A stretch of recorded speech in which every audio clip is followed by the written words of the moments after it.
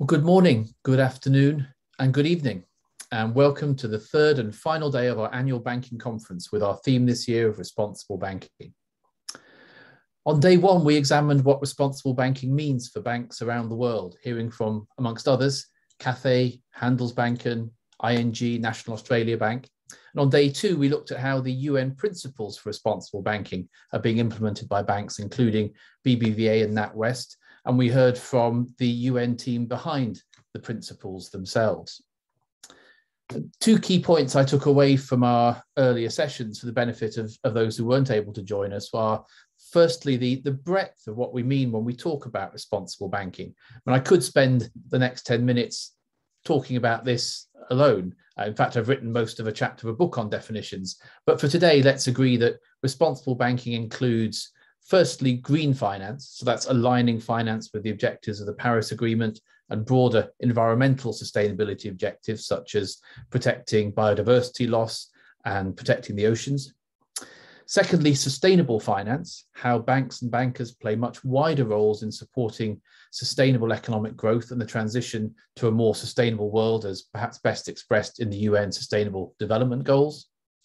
And thirdly, encompassing a fully customer and community-centric, I guess a human-centric approach to banking, sort of one that goes beyond aspects of environmental and social sustainability to a position where banks are, in general, responsible lenders, are supporting all customers, particularly those who are vulnerable, where banks are promoting financial inclusion and education. And there is a real sense of shared social purpose and a desire to create genuine shared prosperity for current and future generations of not just shareholders, but customers and communities, the stakeholders alike. The second key point I took away from our first 2 days was the extent to which many major financial institutions in many parts of the world are already working to align their strategies, their activities, and their lending and investment decisions with the objectives of the Paris Agreement, the UN Sustainable Development Goals, and the principles for responsible banking. And we've heard some great examples of this already, especially from Ollie Holborn from NatWest and Tony from BBVA yesterday. At a global level, there are now more than 250 banks signed up to the Principles for Responsible Banking, launched 2 years ago yesterday. So happy birthday to our colleagues and friends at the UN. And the principles, or the signatories, now represent nearly half of global banking assets under management.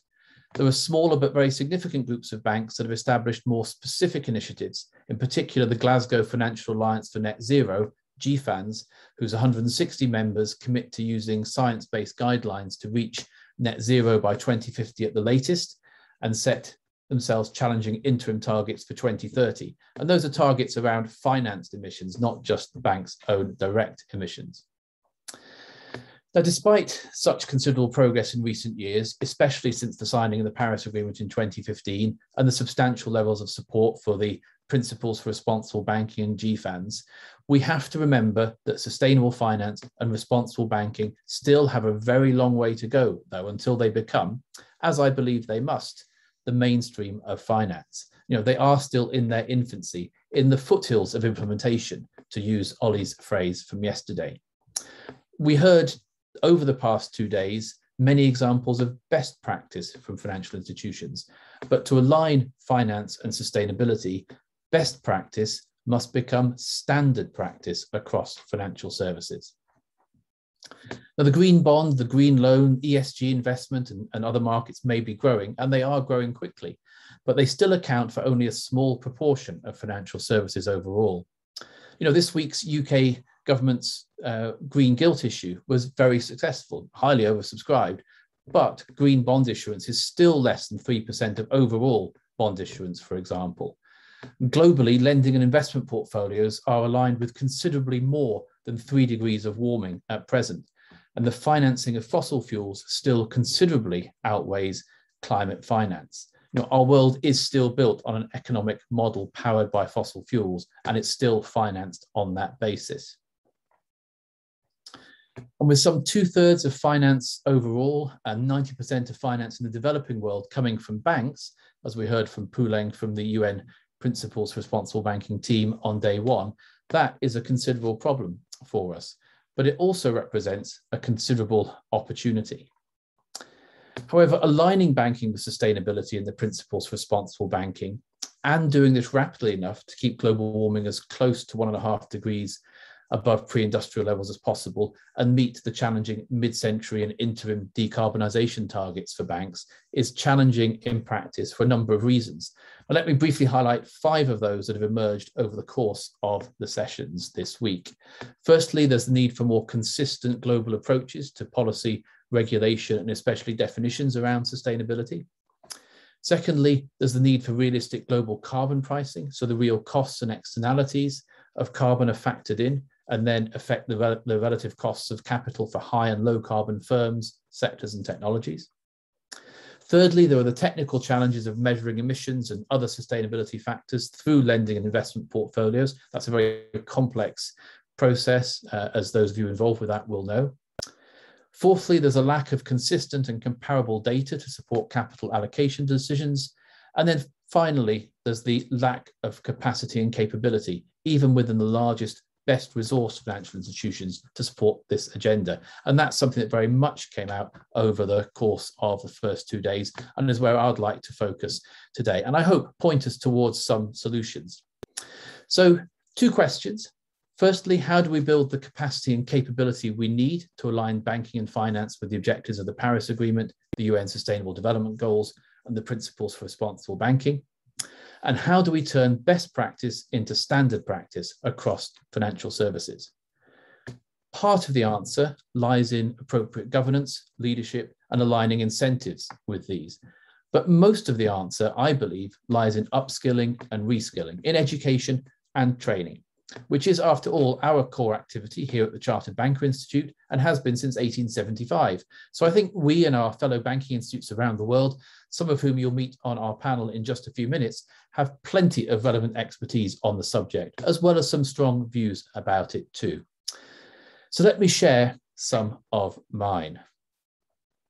Now, in the specific context of the transition to net zero, UN Special Envoy Mark Carney, the former governor of the Bank of England, has called in the COP26 private finance strategy for a realignment of the finance sector so that every professional decision takes climate change into account. This isn't just a strategy for COP26 to be held in Scotland some 40 days from now. It's a strategy beyond COP26 to align finance with the objectives of the Paris Agreement. As Steve Pateman, our president, told us on Tuesday, to pass what we call the Carney test, if every professional financial decision is to include climate change, then every finance professional needs to develop their knowledge and understanding of climate change, green finance, sustainability, to the extent relevant to their role and organization. This then needs to be applied to advise, to finance and support customers and communities as they transition to more sustainable, low carbon futures. In other words, to mainstream green and sustainable finance, we have to mainstream green and sustainable finance knowledge and skills too, to turn best practice into standard practice, which implies upskilling and reskilling not just small teams of ESG and sustainability specialists, but all bankers, or at least a very substantial majority of bankers. And I think we must be equally ambitious in terms of responsible banking more broadly, encompassing but not stopping at climate change, as we've heard throughout this week. So to pass what I'm going to call the Thompson test, then every banker needs to develop their knowledge and understanding of the much broader area of responsible banking, including green and sustainable finance, but also including responsible lending, supporting vulnerable customers, promoting financial inclusion and education, and understanding the ethical and social purpose of banking and finance. And then also apply this knowledge to advise, to finance, to support customers, businesses, and communities with the goal of creating shared, sustainable prosperity that encompasses economic, environmental, and social aspects. This doesn't, I should stress, require all bankers to become deep ESG or sustainability specialists themselves. And it doesn't require doubling, quadrupling, or even increasing tenfold the number of specialist sustainability professionals working in finance. Because though that will help, it's not going to move the dial sufficiently, and certainly not quickly enough. What it needs is banks and bankers using their professional knowledge and skill of banking, of credit and lending, of investment, of risk management to do what we do best, That's transforming savings into productive investments. In this case, lending and investing in sectors, in firms, in technologies, in projects that generate sustainable environmental and social returns alongside financial ones. This isn't philanthropy, it's not CSR, it's about applying the universal principles and practices of professional banking through a lens of sustainability and responsible banking to generate both financial returns for shareholders and sustainability returns for society. And I'd like to underline that point. This isn't philanthropy or CSR, it is simply good business. But this means that all bankers everywhere need to develop their knowledge of green and sustainable finance and responsible banking so that what is currently thought of as best practice becomes standard practice, the new professional norms that banking and finance are built on. So that's our capacity and capability challenge, one that is substantial even in the most developed banking markets, but one the UN, the World Bank and others see as even more of a barrier in emerging markets where banking and capital markets themselves are underdeveloped. Meeting this challenge of capacity and capability requires an ambitious collective response that matches the collective ambition of finance sector initiatives and coalitions, such as the Principles for Responsible Banking and the Glasgow Financial Alliance for Net Zero. In fact, the two are linked, as the PRB will not be embedded in finance and GFAN's members will not meet their commitments without dramatic and sustained investment in upskilling and reskilling. And that's where we come in at the Chartered Banker Institute. And that's where our colleagues and partners in banking institutes worldwide come in too, because we can, and we do, bring together the core banking skills with the knowledge of green and sustainable finance and responsible banking needed. It's a priority for us all because responsible banking is undoubtedly the future of banking, but it is a future that depends on us dramatically increasing that capacity and capability, upskilling and reskilling all finance professionals so that a culture based on green and sustainable finance and responsible banking principles and practices and values is developed and sustained throughout banking. Again, so that what's now best practice becomes standard practice. Only then will we truly align finance with the objectives of the Paris Agreement, the UN Sustainable Development Goals, and with the UN Principles for Responsible Banking. And we must align finance with these because all of our futures and the futures of those who follow us depend upon it. More immediately, though, our futures depend on an expert, insightful, and I hope entertaining panel discussion around some of the themes I've introduced. So it is my great pleasure now to introduce my colleague and the Chartered Banker Institute's Head of Professional Development, Jennifer Prue, to introduce the panel and our panel members. Thanks, Simon. That was extremely insightful, and I'm very much looking forward to picking up on some of the points that you raised during the panel session. So good morning, good afternoon, good evening, everyone, depending on where you are in the world. I'm Jennifer Prue, and I'm Head of Development at the Chartered Banker Institute, as Simon mentioned. I'm delighted to be chairing today's panel session. So we've covered many aspects of responsible banking over the last 2 days. We've looked at what responsible banking means to different organisations. We've looked at how the UN Principles for Responsible Banking are being implemented by banks. And today we'll be focusing on what responsible banking means for the education, training and development of bankers and how we can address the capacity and capability issues of banking that Simon mentioned earlier. So effectively, we'll be looking at what has been done to assist bankers and finance professionals to develop their responsible banking skills, to build their knowledge and also to increase their confidence. So I'm delighted to be joined by 4 expert panellists in what I'm sure will be a thought-provoking and stimulating discussion.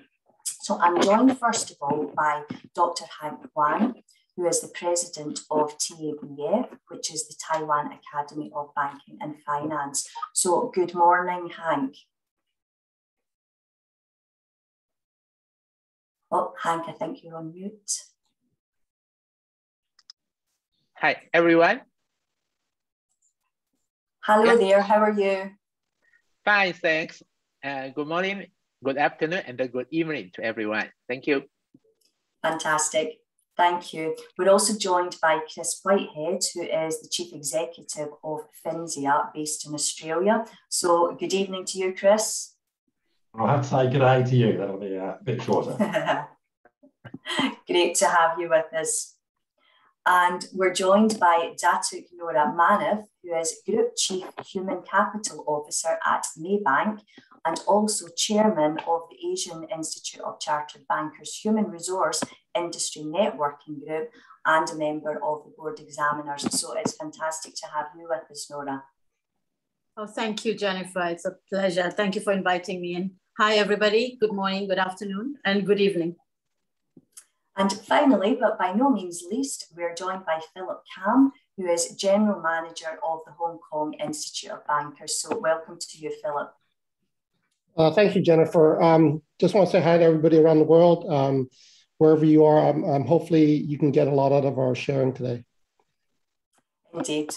So thanks, Philip. So a very warm welcome to all our panellists and also to all our participants today. I'm sure we're going to have a great session. So before we begin, just a final point, and simply to say that if any of the audience has a question, please feel free to use the chat function. We do have time set aside at the end of the panel discussion, and I'll be doing my very best to ask your questions to the panellists at that point.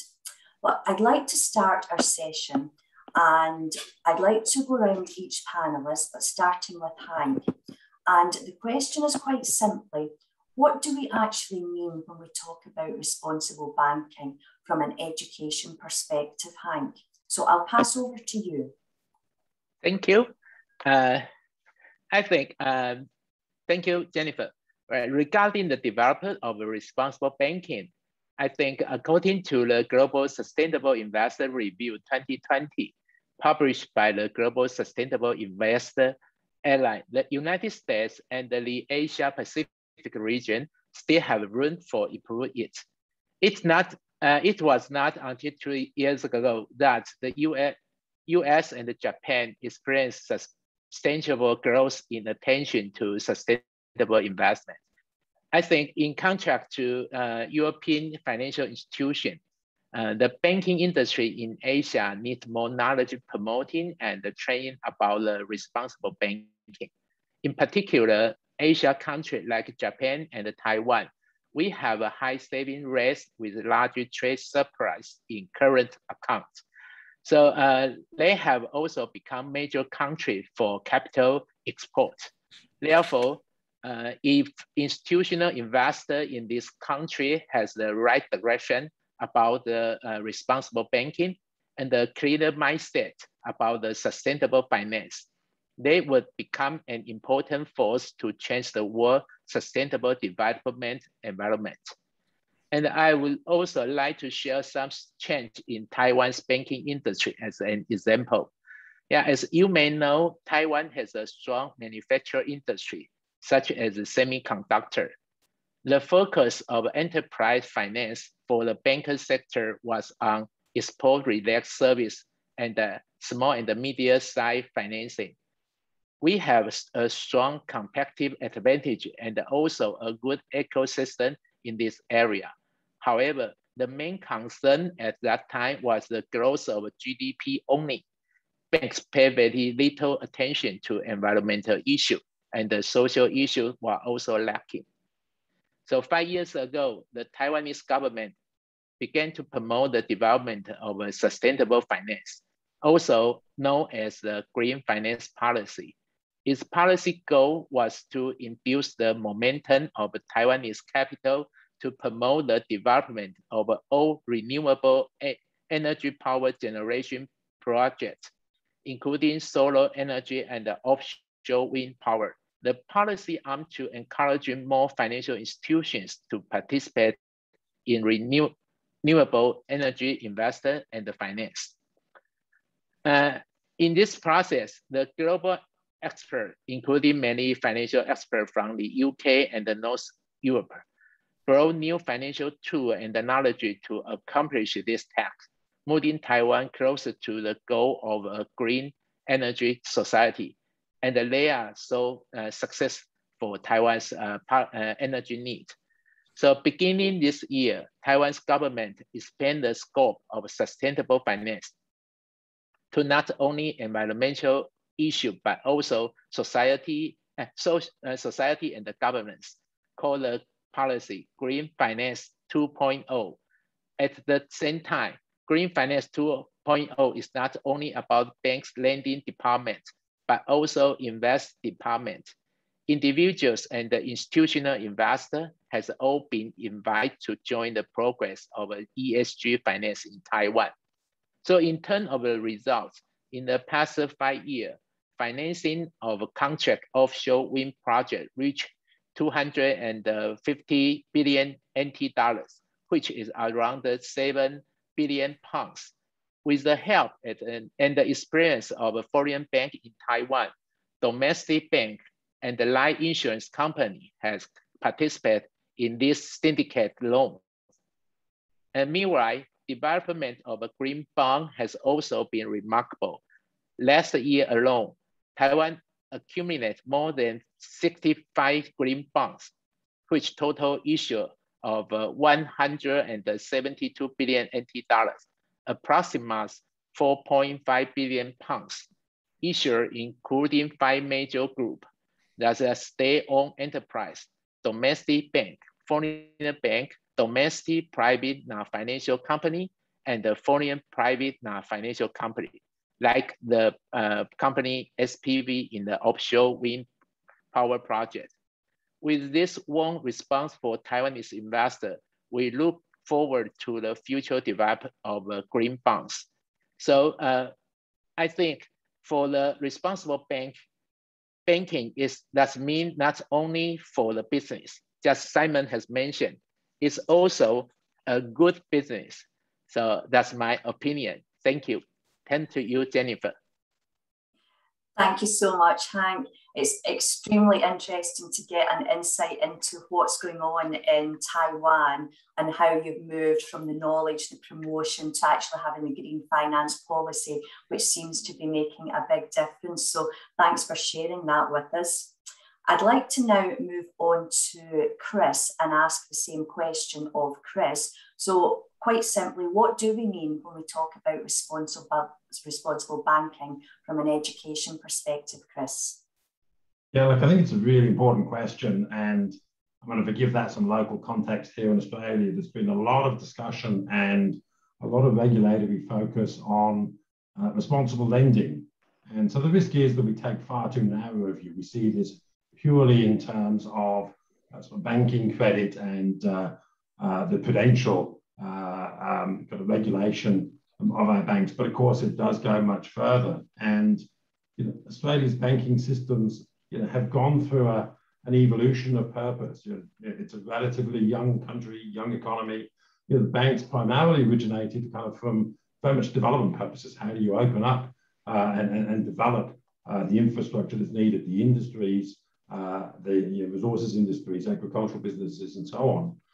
But what we're now seeing, of course, is the impact of much of that development. It's getting a lot more complicated, and now a realization that from both kind of from ethical, from practical, from credit perspectives, and from societal perspectives, and responsibility, we need to take a more sophisticated approach. So I think when we talk about responsible finance, responsible banking here in the Australian context, I think what we have to emphasize is it's very much about purpose and impact on society and on the environment. Move it out of purely a banking perspective and out of purely a sort of credit perspective. And I think that alignment to purpose is something that Australian banking is rediscovering. Perhaps been through a journey where we'd lost sight of some of that purpose, and that impacted in terms of retail customers. It impacted in terms of the corporate side, business banking aspect as well. And so it's very much focused on rediscovering that purpose, alignment to the United Nations principles, and we have major banks here signed up to those principles. to an extent, I would say, not driven as much as Hank has described by government, but driven by their own recognition of longer-term issues and by the recognition of regulators at a time where still sustainability issues, climate issues are still politically somewhat fraught here in Australia. And I think therefore one of the challenges for banking in Australia is maintaining momentum and doing what needs to be achieved, without necessarily being driven as hard by government as is perhaps occurring in some other jurisdictions. So the industry is going to have to take more of a lead itself rather than be led. Thanks, Chris. Always good to know a bit of the background. And I think what I found particularly interesting was the Australian, the young economy, the moving on, and actually the responsible banking driven by the recognition aspect, which is absolutely crucial, and also the purpose and the impact.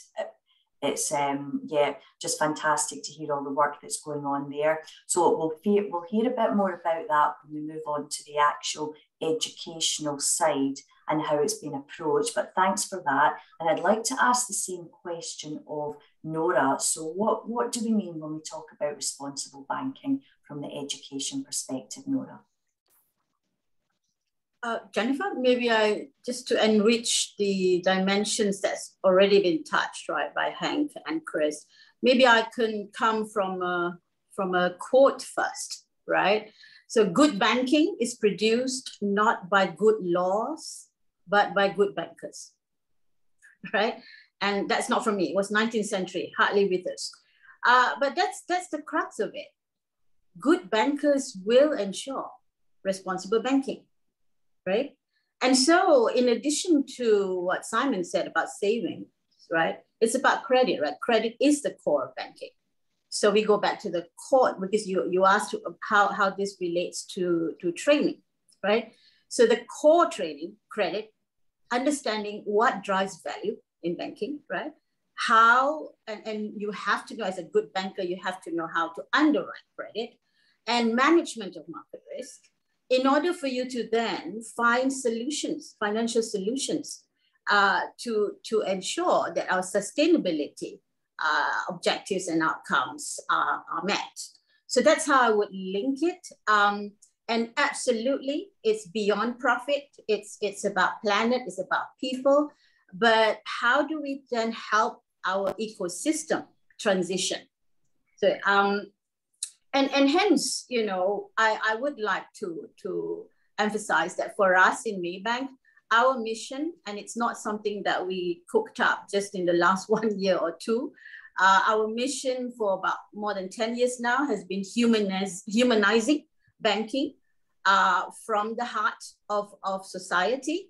And we do self-reflection every year in terms of understanding where are we, so that those are not just mere words, right? How do we truly go down to our small, medium enterprises to make sure that they can land on their feet sustainably?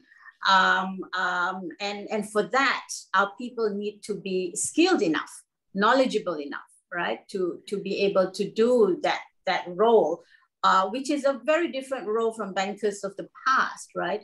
This is really a lot about coaching and consulting and building a new model of business, right? And this is what transitioning means. And so we go back to fundamentals of how to make sure that our bankers are able to do responsible banking from a capability and competence perspective. So very quickly, we therefore would start with literacy, basic literacy. That's how we approached it internally, because somebody would have a different definition of sustainability with another. What exactly does environment and social and governance mean, and how you should not look at them in isolation. So we want to make sure everybody's brought up to a minimum level of literacy, right? And then from there, ensure that we progress the organization forward, not just via academics, and because really training, and this brings us back to something that training professionals have known all this while, right? 70, 20, 10. 70 is experiential. 20 is the individual coaching. And only 10% is actually classroom, right? So we need to look at it from that way. And so like for us, it's just in time, micro, through the mobile phone. So everything is through here, right? And once you've done literacy, you've done certification, then it's just in time. With that, then they are able to then go out and ensure that they influence the society immediately. Maybe I stop there for now. Thanks so much. That was really interesting. And I will take your quote away from that. Good bankers will ensure responsible banking. I think that's something that's very powerful to us all. So thank you, Nora. So I'd like to come to Philip now and pose the same question, Philip. So if you could pick up from there. Okay, Jennifer, thank you. The other three panelists have, raised a lot of excellent points, and I think they've basically covered everything. But from my perspective, we're coming together here, different geographies, different size banks, different experiences, different environments, different tax rules, different compliance rules, everything. But there's one common denominator: people. Banking ultimately is a business of people, right? And when it comes to people, it's important that, we have the right people to ensure that the banking sector maintains its sustainability, that the focus is more on the long term versus the short term. And I think this requires a cultural change. And that cultural change has to start for us to meet the goals of the principles of responsible banking. Now, how do we start that culture change? It begins with education, right? And that's the key role that we have to focus on, is making sure people understand the issues, first of all, and then understand the impacts of not doing anything, and then looking at the opportunities of things that we can do.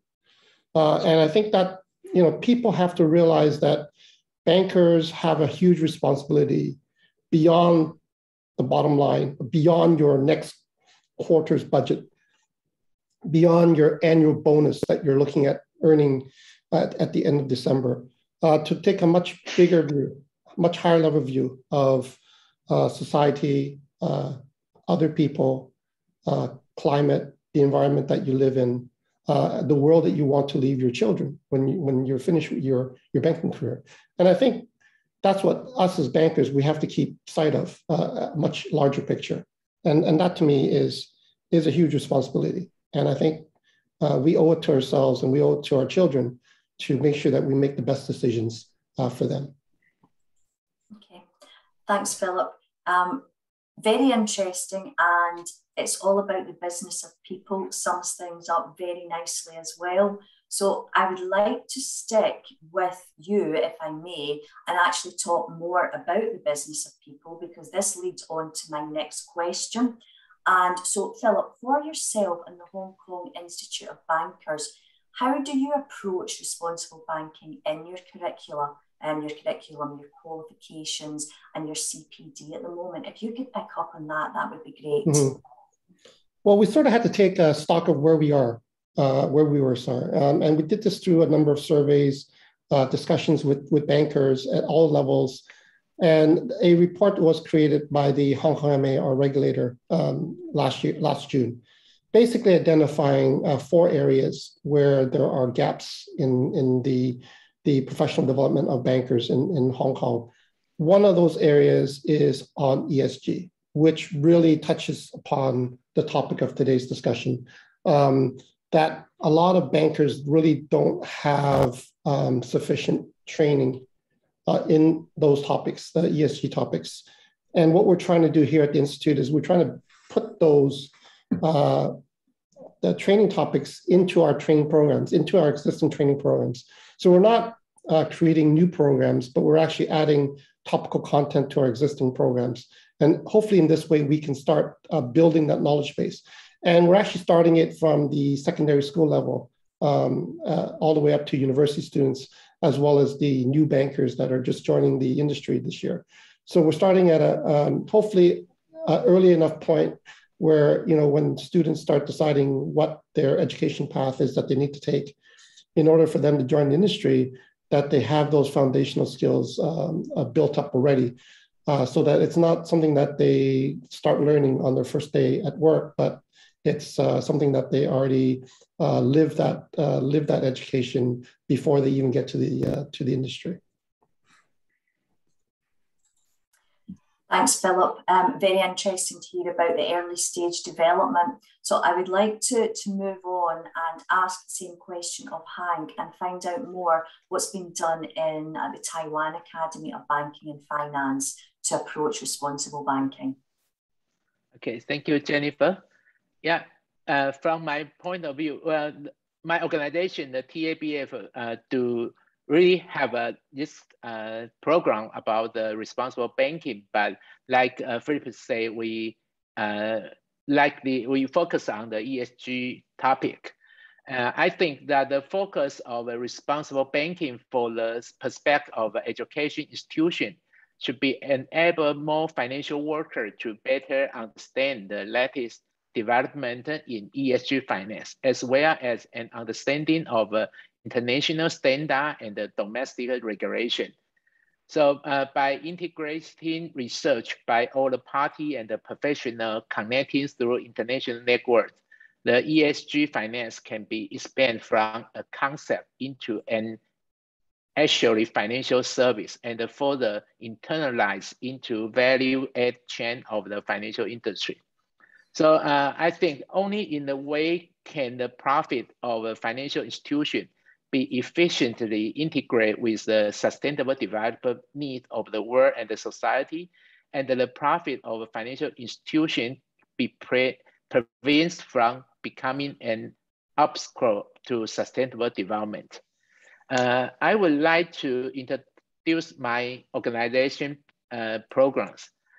Beginning in 2021, in line with the policy of government, the TABF began the training on ESG finance, mainly focused on the professional knowledge and the skill required for the development of a sustainable financial in financial institutions.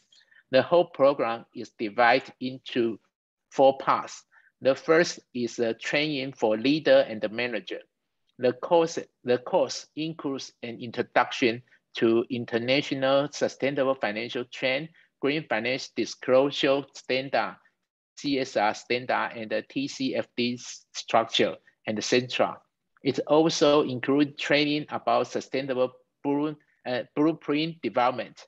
Yeah, we hope that all the students will be able to structure their own blueprint for the developer of ESG finance. That is their own ESG strategy. The second part of the training is for the worker in the finance and operation department of financial institutions. The main training content is on ESG investment decision making, assisting the finance department to understand ESG investment method and the risk assessment in investment decision. Another key point in this part is in training on the use of a sustainable accounting standard, such as SAP standard, through the disclosure of a relevant institution ESG data. All investors may gain more reference to further true governance. And the third part is for the risk management of financial institutions. In addition to a deepened understanding of environmental risk, they also are trained to manage this risk. For example, they discuss how to respond to the occurrence of different environmental risks and reduce losses. By the way, all issues about supervision are included in this section. Taiwan's own policy and the regulation, as well as international standards, are all introduced in this session.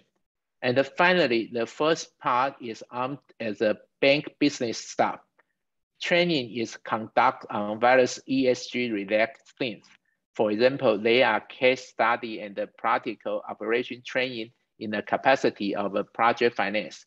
The cases of renewable energy infrastructure is used to understand financial business opportunity in the whole green supply chain management, so that training can create more green finance service and the product.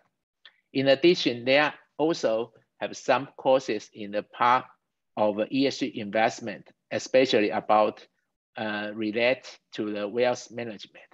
So right now, that's my organization's program, but I think we still have a lot of room to be implemented. So all the good example of a CBI's course is our wonderful idol to follow. Yeah, that's my experience. Thank you. Thanks, Hank. Always interesting to hear about what's going on at other banking institutes, and your 4-part ESG training sounds very comprehensive and very practical, but also interesting to note that like all organisations and all banks, there's always room for more to be done. So thanks for sharing that. If I can move on to Nora now, I'd be really interested in what's been done on the same sort of basis, Nora, with yourself.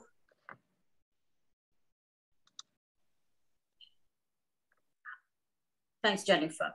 Yeah, I totally agree. We've got the core aspects, right? That even though it's core, you still need to refine and make it relevant, right? So conventional 5 C's, right? The character, assessment, capacity, capital, condition, collateral. Even in those aspects, there is a need to provide a dictionary in terms of, so that's what we're doing, making them more directly linked towards how do they assess palm oil and other crops, right? In terms of the application assessment. But now we've added another 3 dimensions to the 5 C's, right? And that's related to what Simon was saying earlier in terms of the human aspect. So how are they going to understand how to assess from a cooperation, coordination, and contingencies, right? Aspect. So we've already added, I mean, the first 5 is already complex enough to try to customize. Now we've added another 3. So that's very intensively being looked at right now. And then the other point, just to emphasize what Hank had mentioned, making sure that the systemics, yeah, everything is looked at in totality. And how do we achieve that? It's really a lot, like I said, about how to make sure that they are equipped as they are doing the job, right? And really we are, this is, I know it's a cliche, but we really truly are rebuilding. Millions have lost jobs, and you know, just in our backyard here, you know, millions of businesses have closed, right? So how do we don't have time to, it is no longer linear, it's really non-linear, right? So giving people the basics, giving them a dictionary, giving them a platform for the knowledge that they need from their mobile phones, and then actually sending them out there with coaching, with immediate coaching provided to them. So that's the technical part, because they need to understand how to look at product development, right? In terms of the solutioning, but they need competency in terms of the applicability of those aspects. We have green labs. Maybe that's something that I could add to the list that Hank had highlighted. We have live green labs. And this is really taking agility. I mean, even before COVID-19 hit us, because of digitalization, you know, organizations across the world, including us, have been doing a lot of hackathons and then getting people on agile modes. But it's no longer about that. It's now about living agility, really behaving in an agile manner. So the Green Lab is one way. We bring everybody together and solution for any application that we receive. So that, I think, in a nutshell, is how we're approaching, how we making the competence, get to a higher level quickly. Mm-hmm. Yeah, that makes perfect sense, Nora, because obviously, as you say, you've got the technical part, but it's the building the competence, the practical application. Those are the elements that make the real difference, that make all the training relevant. So that's really interesting to know what's going on. So thanks for sharing that. So I'd like to come to Chris. And Chris, if you can share some info about what's going on at FINSIA. Yeah, it's interesting, and I think Philip spoke to the variations, across this panel and people attending today. And a good illustration, I think, is the approach, and Philip described quite a structured approach, being led by regulators, looking at the skills that the banking profession needed going forwards.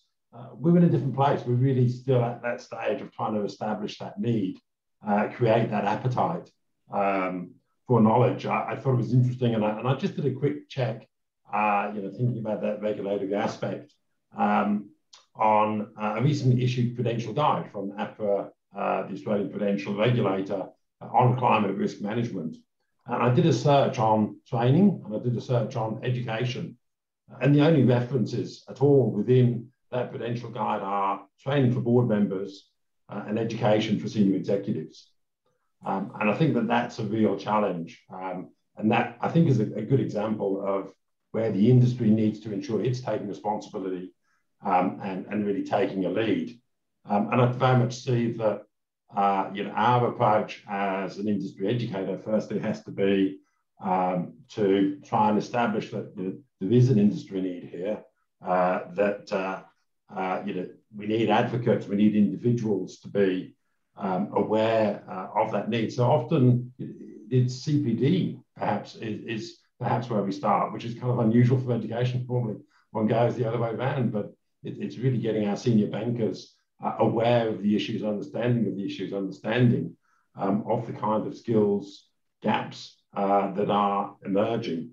And I know we'll talk later on about some more specifics of those gaps, but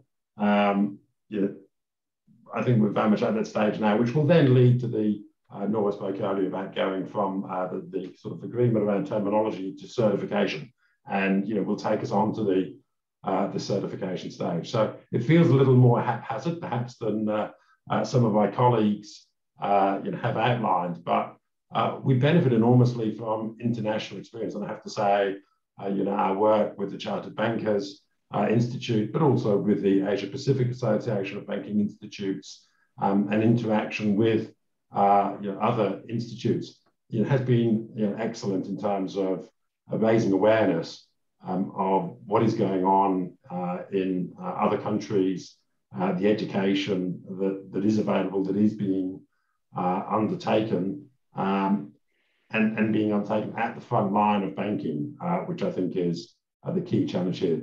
Simon talked about the need to develop the skills required at scale. And I think that's the challenge. We're not going to do that one person at a time. We very much have to make sure that we do get ultimately the buy-in from institutions, if not from regulators, or both, that this is a scale issue, and that these skills aren't skills that just need to be understood or held by board members and senior executives. These really do need to integrate with fundamental banking skills. And indeed, you cannot apply your fundamental skills if you don't understand the context. And responsible banking is really just another way of describing context in my mind. Mm-hmm. Yeah, thanks for that. Jennifer, would you mind if I jump in a little bit here on what Chris has said? One of my observations in Hong Kong is that there is a discrepancy between banks. If I might generalize a little bit, but the global banks tend to be much more ahead of the curve in terms of responsible banking than the local banks that we have here in Hong Kong. And really what I see the Institute's role here is that we have to create an equal playing field for everybody. Not, the smaller banks don't necessarily have the resources to create the training programs that the larger banks can. And I think we need to be able to bring up their skill level up to, the levels that the bankers at the bigger banks enjoy, okay? And in some cases take for granted. Chris talked about making sure that the senior bankers are aware of the issues. Just from my personal experience, when Al Gore came out with his movie about the climate issues, the bank that I was at basically sent the management team, the senior management team, to a number of climate workshops where we worked alongside scientists to understand the impact of carbon emissions on the global warming and on the atmosphere and basically the impact of mankind on the planet. And because we had that understanding, we can then bring that back to the bank and look at how we're utilizing resources, look at how we're making financing decisions, look at how we treat people and how we bring more inclusiveness to banking. And I think that's really helpful that we do that. And I think, that's something that I benefited from. And I was lucky because of my position, but I think all bankers should also have that opportunity. Yeah, absolutely. You make an extremely good point there, Philip, and it's all linked in, I suppose, to identifying, Chris has identified that in Australia there are gaps, the industry needs to take the lead. We all need to start somewhere if we've not progressed as speedily as we would like. And I think it's having those senior advocates, but actually, importantly, looking at how we can all work together, collaborate and do things that make a difference. And the points that Chris has covered and that you've added there to Philip, actually link directly to our next question, which we've perhaps answered as we've been going through the conversations. But just picking up on a point that Simon raised earlier, I'd like to ask Nora, first of all, about who you think needs to learn about responsible banking, Nora. Can you repeat, please, Heather? Sorry. Absolutely. It's simply, who do you think should be learning about responsible banking? Is it the specialists? What are your thoughts, Nora? I think I did highlight what my view much from the very beginning. It's everyone, because whilst we do have specialists, all right. So maybe I'll come back to the question shortly, but I wanted to expand on, because Chris mentioned advocacy. So yes, absolutely. We have actually been building communities within our organization these are new jobs, these are new roles, right? That we are supposed to, all of us, we're supposed to be designing a lot more. Because of digitalization, because of man-machine algorithm, and now the sustainability overlay, right? So we've got ESG certified coaches in the pipeline. Just as we have over the last 24 months created mental health well-being certified first aiders in the organization. So very much along those lines. So we actually need to ensure that, as Simon mentioned earlier, it becomes standard, it becomes business as usual. And the only way for it to become a business as usual is when you have the ecosystem all lined up and aligned. Which brings me, I think, to the other component of the question. When we say it's everybody, then everybody understands what their role is. The enabling environment needs to be there. So the governance part, right? So for us, because otherwise it's going to be very hard. We are a 60-plus-year-old organization. The banks that Philip was referring to, one of them was, I spent 9.5 years in, are all almost 200 years old, right? So people are, used to doing things the way they have been. even though they've been reskilled or given new knowledge. So the governance, the enabling ecosystem in the organization needs to be looked at. So what we've done is, in addition to the horizontal, if you like, so the certified coaches, the ESG certified coaches, we have established an EXCO level sustainability committee, which sets the tone and which then ensures that blockages, misalignments, down deeper in the organization are very quickly green-laned, if you like. I use the word, the color green a lot, right? Are quickly green-laned for resolution.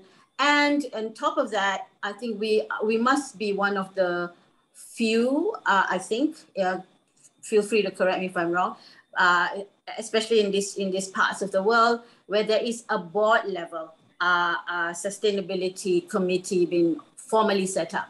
So I think that the tone needs to be set right. The enabling ecosystem needs to be in place. This is the long answer to the question, Jennifer, that absolutely it's got to be everybody in the organization. Thank you. Thanks, Nora. And the long answer to a question is more than acceptable, because it gives us a really good insight to what's going on in your organisation. So thanks so much for sharing that. If I can pose the same question to Hank, who do you think needs to learn about responsible banking, Hank? Okay, thank you. I think I totally agree with Nora's opinion that everyone in the industry should have to learn about the responsible banking. Just like Philip mentioned, the question is about the people. And the people in this banking sector should be just only concerned about the money.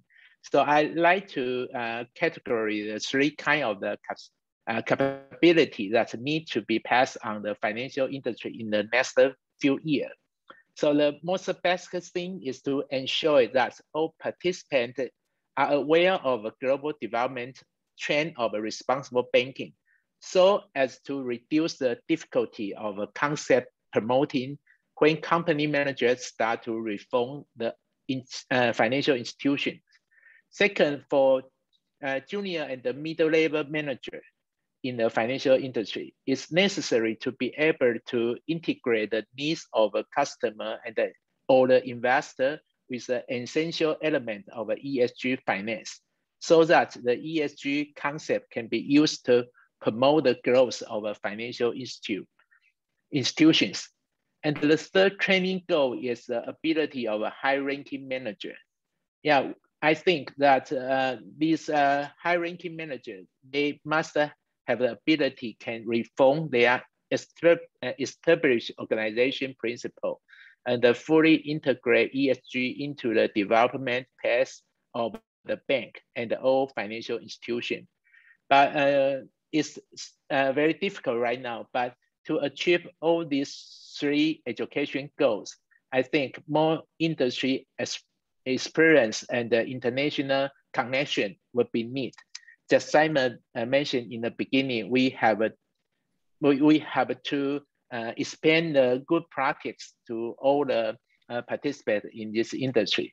So for this region, I'm looking forward the TABF can have more exchange with experts, especially our CBI members, that we can exchange the success story about the ESG finance, and we can let everyone in the industry have the awareness of the responsible banking. Thank you. Thanks, Hank. I know there's a lot of good work going on at TABF, so excellent to hear the points that you're raising. I'd like to bring Chris in on this point, if I may, Chris. Yeah, I know we've got lots to cover. I'm particularly interested in this and wanted to add a perhaps broader perspective. FINSIA, in fact, covers the banking sector, but also covers the security sector. So in response to the question, who needs to understand this? Actually, I think it's a tremendous strength if one takes a whole of finance view of this. There's been a couple of comments made in the chat by Simon Peace about the role of investors and investors in the banks. And certainly that's a very significant driver for banks, particularly in Australia, very much relies on offshore capital and net import of capital. And therefore, I think that it goes broader than simply everyone in banking. I would take that as a given. And I would say that in the same way as I tie this back to kind of fundamental purpose, of course, everyone has to understand the purpose of their role. Otherwise, you cannot expect them to apply judgment. You cannot expect them to understand the ethics and some of the ethical challenges of their roles if they don't understand the purpose. But I'd go broader and say, let's also think about who influences on us as bankers and on our banks, because they also need to be brought into the fold. So I think as we think about education, let's not just think about bankers, but let's think about funds managers and investment advisors. Let's think about company directors. What are the collaborations that are possible for other stakeholders in finance and in governance to help ensure that if you're pushing on an open door with these other stakeholders, that they're at a similar level of understanding. So, I think it's a real strength of the recent climate risk certificate that has been launched by the Chartered Alliance in the UK with Chartered Bankers, Chartered Insurance Institute and Chartered Institute Securities Investment, that it is that whole of finance view. I would kind of, go beyond our banking and add others into that list as well. And we can play a role in educating them. Absolutely. Thanks, Chris. And I think what you've done when you've been explaining that, you've also probably answered a couple of the chat room questions. So that's always good too. But thanks for sharing that. So finally, on this point, Philip, do you have any additional points that you would like to add over and above what the panelists have been saying? No, I'm just reading some of the chat items, and a lot of people are bringing up, how do you evaluate risk and how do you evaluate certain deals? And it's quite challenging, right? Because the traditional way of evaluating a transaction, net PV, cash flow type of analysis, doesn't necessarily work for a lot of green projects, simply because of the stage that they're in.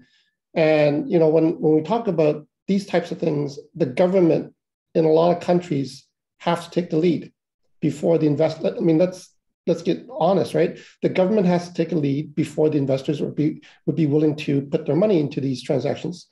And I think, the governments are starting to realize that. So you see a lot of the project financing deals that are happening in Asia anyways. A lot of that is started by the government or by a near sovereign type entity, followed by the banks then coming in afterwards. Okay, thanks for adding to that, Philip. I think what's clear. Oh, Simon, would you like to? No, I thought I might come in on risk as well, if I may. And I sort of started replying in the chat function as well. I think it was Simon and a fellow Simon and Chen who asked questions on this. But there's a much wider perspective when we think about risk here. It's not just risk on sort of green and sustainable projects themselves. Really where we should be focusing is looking at climate, environmental, nature-based risks, broader social sustainability risks, throughout banks' lending portfolios, because that's where the greatest impact is going to be. I mean, Philip's quite right in terms of kind of de-risking new technologies and things. The role of governments and development banks and things is absolutely key for getting those projects off the ground. But where the risks, where the major risks to banks are, is in existing portfolios, because we don't know exactly how global warming is going to develop. It will be slightly different in different parts of the world. We also don't know how effective the climate action that governments and others will take will be. But one thing we do know is that in all future scenarios, global temperatures are going to increase, and the physical and transition risks of climate change are going to increase too. We don't know what the balance between physical risk and transition risk will be, but they will both increase in all scenarios. And these need to be understood as cross-cutting, as transverse risks that impact on all other risk types. And at the moment, I think many banks sort of tend to have central climate risk teams, which is probably a good place to start. But ultimately, climate risk and broader sustainability risks have to be embedded into the risk governance frameworks, the risk appetites, the risk management sort of frameworks, the risk culture right across institutions. And there are challenges to that, challenges around capacity and capability of risk professionals, and also challenges around the availability, the comparability, the consistency of data too. But it's one area that central banks, regulators, and a lot of bodies like ourselves are putting a lot of work into. And Chris, you kindly mentioned the the certificate in climate risk we've recently developed as well. Yeah, I would encourage for those of you who are interested, take a look at our website and you find out more about climate risk there. Yeah, I just want to echo what Simon just raised. I mean, I think we tend to focus on transactional risks a lot, probably too much, when we're talking about responsible banking. We need to look at it at a much, much higher level and look at the exposure of your institution to climate issues around the world, not just in your area of the world, but other areas of the world. I mean, one big example of this is the California wildfires. I mean, imagine if your bank had a huge exposure to real estate in California, and suddenly that happens. What's the impact of something like that to your balance sheet, to your risk profile, and also to the clients that have impacts indirectly to those exposures? Think about it from that perspective, as opposed to a specific financing of a specific refinery, let's say in one part of the world. It's a much bigger issue than just a transaction. It is, you're right. And if I can build on that as well, the other aspect is to think about risk through supply chains as well. So if you think of the example of, say, rising sea levels causing flooding in Bangladesh, for instance, now from a UK perspective, we might think, well, that's a humanitarian problem, but what does it mean for UK businesses? Well, if UK businesses have outsourced manufacturing to Bangladesh, possibly workers may not be able to get to the factory. The factory may be underwater. It may be impossible to move, finished goods from the factory to the ports. The ports might be out of action. We've seen this year the problems with shipping and supply chains and things. So actually, even a physical risk event on the other side of the world can create sort of problems throughout supply chains. And then clearly for the banks that are lending to parts of the supply chain, or to the company that's dependent and sits at the top of the supply chain. Jennifer, I wonder if we could also bring us back to capabilities, competencies, because I think this integration of risk, as Simon's described, and obviously it's rendering many of our current risk models far less effective. Our risk rating systems and scorecard systems and so on don't help us when we're experiencing climate change at this kind of pace, and therefore it really does undermine, to the extent those have been used as tools to dumb down banking. We actually have to reverse that. We actually have to recognize that we are going to have to educate people and we are going to have to apply judgment. Okay.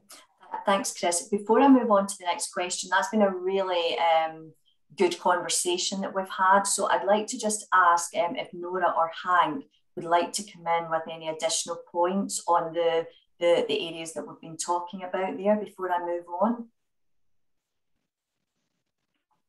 Nora? Okay. Hi, Hank. Do you have an additional point you would like to make? I think our panelists just mentioned a lot of topical, how to say that, difficult issue about how to evaluate the risk management. So in my organization, we start to do research about, just I mentioned, about the TCFD structure to help the financial institutions try to have a methodology about how to evaluate the risk. But I think in reality, they still have a huge room to be improvement, to know the better practice. So I think in the future, we have a more experience have to learn from all the expertise. Thank you. Okay. Thank you. Nora? Yeah, Jennifer, I think, something that struck me as I was listening that needs to be mentioned, I believe, is measures. Because, of course, what gets measured gets done, but you measure the wrong things get done. So that's very, very risky. So both from an organizational perspective, how do we help our people who are now being skilled and reskilled and enabled, right, to be able to actually support the ecosystem in the transition. And therefore, how are they measured and rewarded and incentivized? So that's one.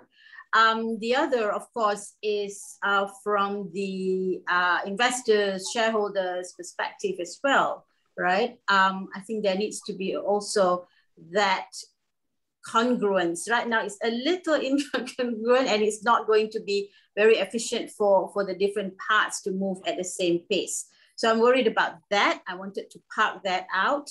And the other one, of course, is therefore then how do you make it, again, for the lack of a better word, a standard.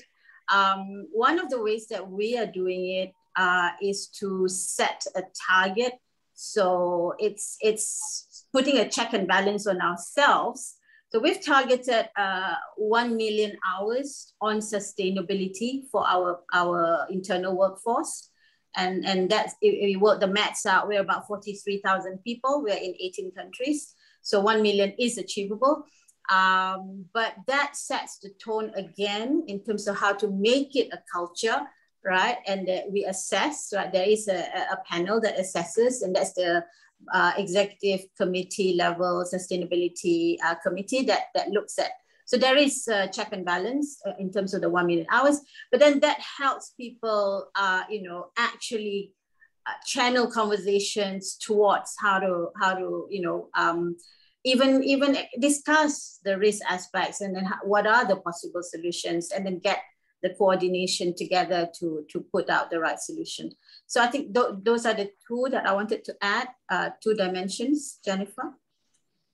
No, that's great. Thank you for that, Nora. And interesting to hear about the target setting and the number of hours. Very much that should set the tone. And as you to use a phrase that you had, it should make the culture. So it's interesting to know that that's going on too. So thank you for that. So I'd like to just finish with one additional question. And then we'll move on to several questions that have came through via the chat room. And this is one that I'm going to put to Philip and Chris initially, if I may.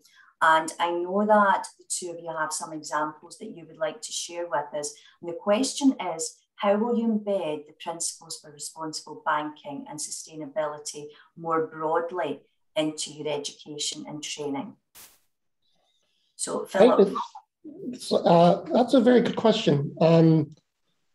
It starts with communication, and it starts with buy-in. And unfortunately, in Hong Kong, anyways, getting and this might be a little bit contradictory to what people would expect, especially of a culture like in Hong Kong, but getting the learning culture of the banking community, getting that consistent, getting that to a high standard is somewhat challenging.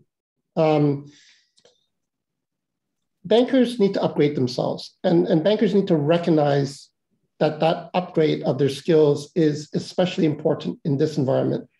In the past, bankers look at change in terms of years, okay? You're talking about a 5-year plan.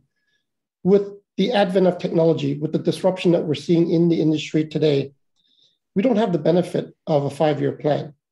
We're looking at a 5-month plan in some cases. And bankers need to realize that, unless they upgrade themselves, unless they understand the different skills that may be needed in the next, half year to a year, they face the risk of falling behind their peers.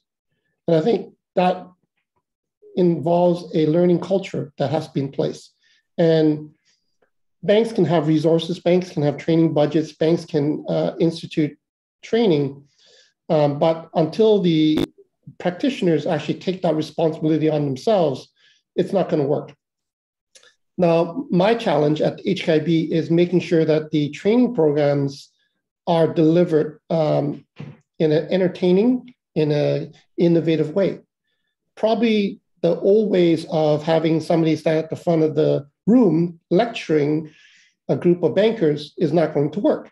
So we have to look at different ways of educating them, incorporating different methods within the same course. So you can have lectures, you can have a panel discussion, you can have videos or maybe even a webinar, a simple Q&A session, all built into that one course to keep the attention of the bankers today, because I think that is very important for us to deliver the message, communicating the message and getting it out so that everybody understands, you know, the risks that we're facing going forward. Great, thanks, Philip. Chris, I know you had a few points you'd like to raise on that one too.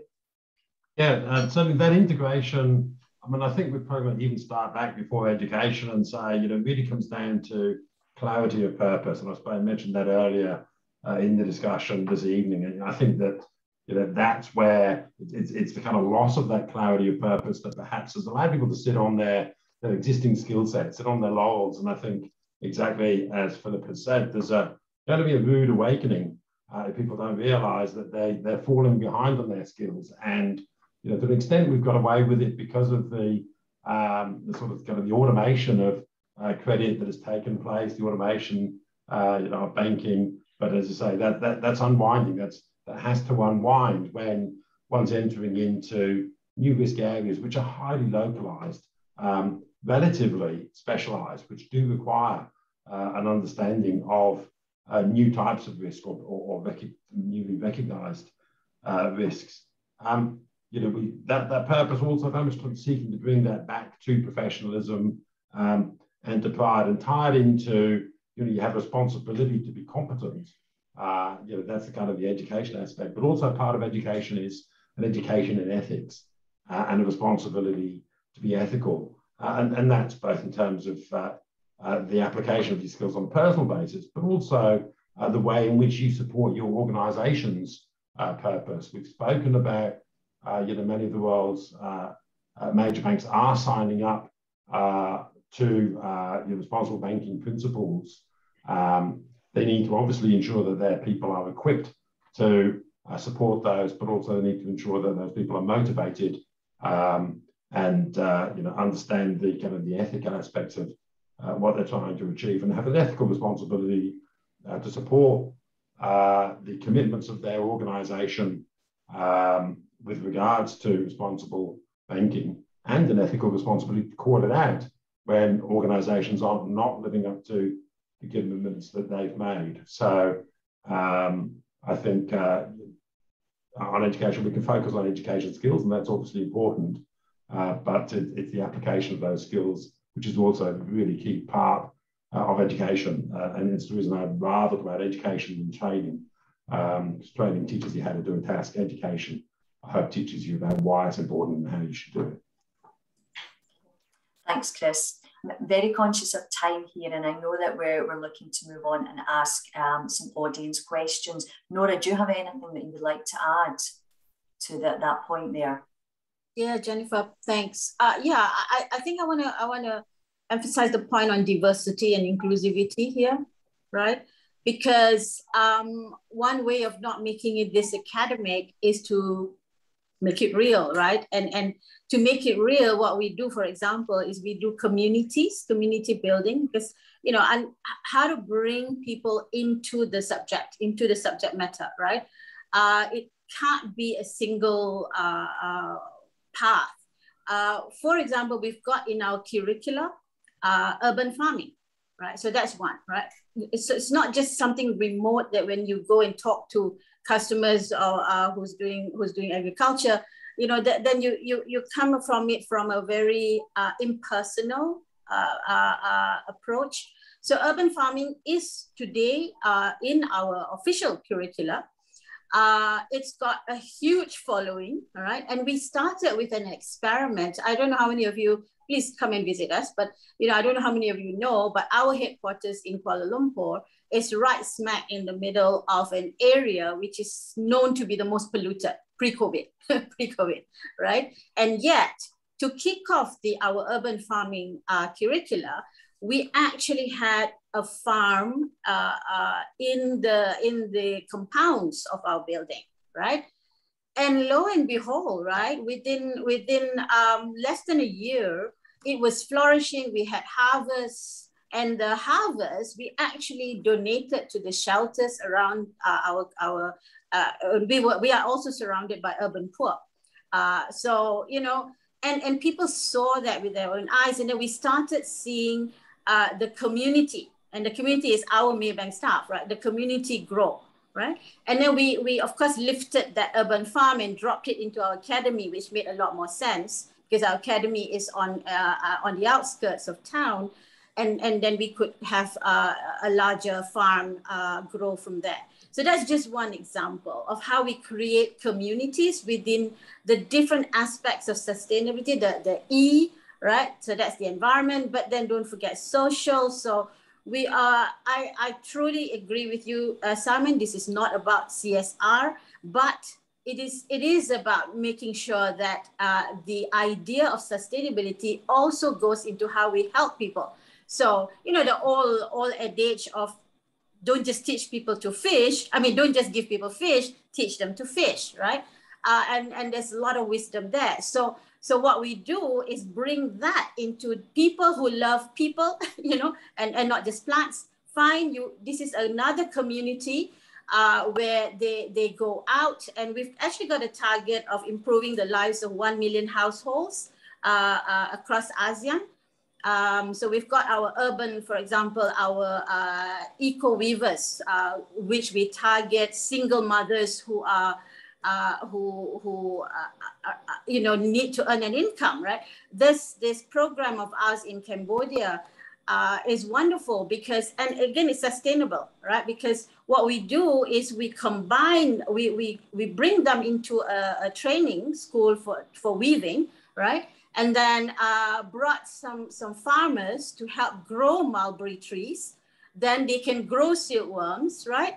And so, the whole community, and then connect them with buyers of their fabrics. So that's sustainability. But our people, didn't look at it as training, right? So it's more of building communities, it's that passion, and it starts growing, right? The capability and ability. So that's, I think, another angle I wanted to provide, Jennifer. Yeah. Thank you. What a fantastic few examples to share with us, Nora, of how it actually works in practical terms. That's really, really encouraging the way that that's working. So thanks so much for sharing that. A very final word from Hank, if there's any additional points you would like to add to Nora's, Hank, and then I'll move on to the questions. Okay, thank you, Jennifer. I have a short response about the question about how to embed the PRB to organization training program. Taiwan is not yet a member of the United Nations, so Taiwan's bank cannot participate in the PRB. So that's although the financial institutions has begun to express their concern about sustainable finance and have also make spatial behavior change, but it's a pity that they are limited by the political factors. So that's the responsibility of my organization, the TABF, that we will try to find out more of the good practice or the international standard to induce to the Taiwan's banking industry, and let them know the principle and spell the spirit of PRB to all the bankers in Taiwan. So that's my short response. Thank you. Thanks so much, Hank. Now, let us move on. That ends the formal part of the discussions, which we had a lot of really good discussions, so thanks very much for that. I've got a couple of questions here, and Philip, there's actually one for yourself. So firstly, it thanks you for your passionate talk about the future role instead of only year-end bonuses. But the question itself is, have you come across examples where bonuses are back paid based on the organisation's green banking impact, such as maybe like after 5 years, if sanctioned loans achieves ESG targets, bonuses will be paid, etc.? I thought I mentioned in the chat, but I just use myself as an example. Okay. When I was at the HSBC, some of my bonus was paid in cash, but some of it was deferred over 3 years. Now, depending on how the bank performs over those 3 years, I may or may not get the bonuses for those years. So that is one example. Now, I think the questioner asked about clawback, and that's somewhat difficult because if you pay the cash away, it's very difficult to get that cash back. So I think the banks don't really do it that way. They rather do it a more of a deferral method. They may look at the measures as opposed to a 1 year measure. They may look at a 2 or 3 year measure. So that's another way for them to set their remuneration policy. Okay, thanks for that, Philip. And what I think will be our last question, and for every banking transaction to be green or sustainable, what do we feel is actually required? So for example, sustainability experts in banks, aligned taxonomy, government policies, or more importantly, is it education for SMEs so that they understand the conditions required to apply for green loans or insurance? So who would like to pick up on that one? Jennifer, I'm happy to come in. So I refer the questioner to my opening remarks. What do we require so that every transaction is kind of green and sustainable? Well, we require the capacity, capability, and culture right across banking and finance that aligns banks, bankers, and banking with sustainability. And I hope that's come out in the panel discussion.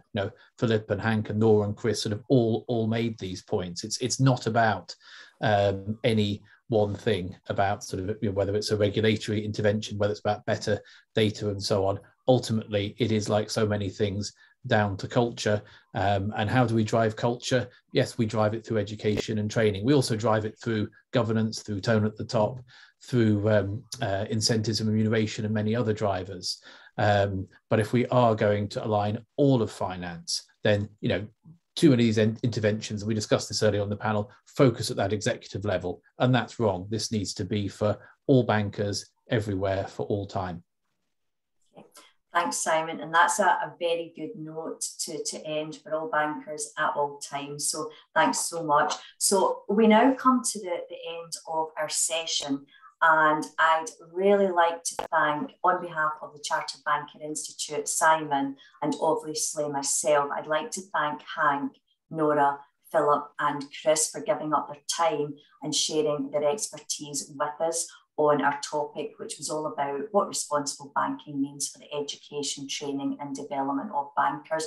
We had a lot of really good free-flowing conversations, lots of insightful thoughts, great examples of what's going on in your organisation. So personally, I found that to be of real value, and I very much hope the audience felt exactly the same. So thank you so much for that.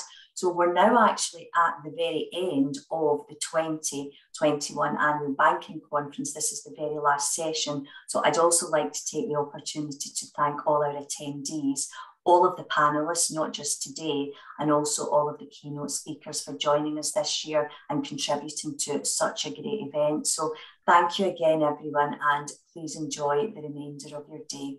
Thank you very much. Goodbye.